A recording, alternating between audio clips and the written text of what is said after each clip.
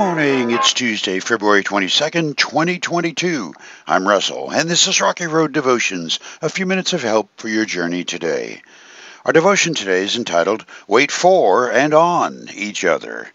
And our scripture is 1 Corinthians chapter 11, where Paul writes to the Corinthian believers, So anyone who eats this bread or drinks this cup of the Lord unworthily is guilty of sinning against the body and blood of the Lord.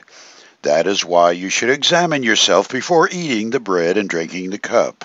For if you eat the bread or drink the cup without honoring the body of Christ, you are eating and drinking God's judgment upon yourself. That is why many of you are weak and sick, and some have even died.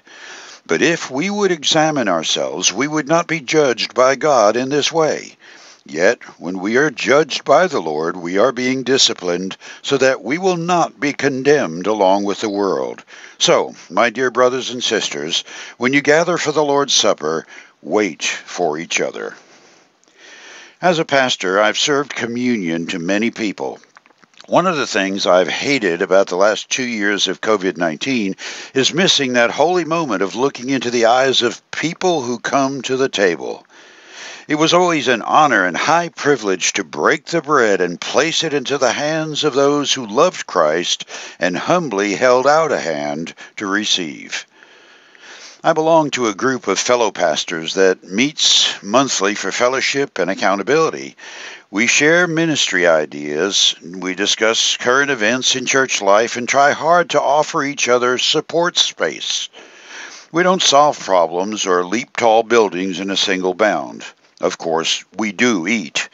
Invariably, we share the loaf and cup as the finale to our meeting. We serve each other face to face, uttering those treasured words, the body of Christ given for you, the cup of Christ shed for your healing. And it's certainly a healing moment for spiritual strength. I've never left such a time without a sense of renewed spiritual energy and joy. For that reason, among many others, I'm certain that the enemy, that old slew-footed serpent Lucifer, has relished COVID-19 social distancing. It's not only crippled the intimate nature of fellowship around the table, but in some cases derailed many local churches from meeting together at all for worship. On a more positive note, I believe the church has found something exists that needed to surface. Determination, perseverance, that intangible spiritual toughness that takes on the challenges God's enemy throws in our pathway. It's that nearly undefinable quality of spiritual fortitude, a reserve called forth in response to the Spirit's bidding, which says, we're going to serve Him no matter what. The church of the roaring, troubled 20s reminds me of Job sitting in the ashes, grieving, covered with boils, ridiculed by most people who knew him, being questioned as to why God was punishing him and why he would even consider continuing to breathe. Job's answer was a resounding, stone-faced glare of steel. Though he slay me, yet will I trust him. For you today, there are two reminders for each of us in Paul's letter to the Corinthian believers here, as well as Job's faithful response to his critics. Number one, we need to wait for each other. Don't forget that the body moves together or it comes apart.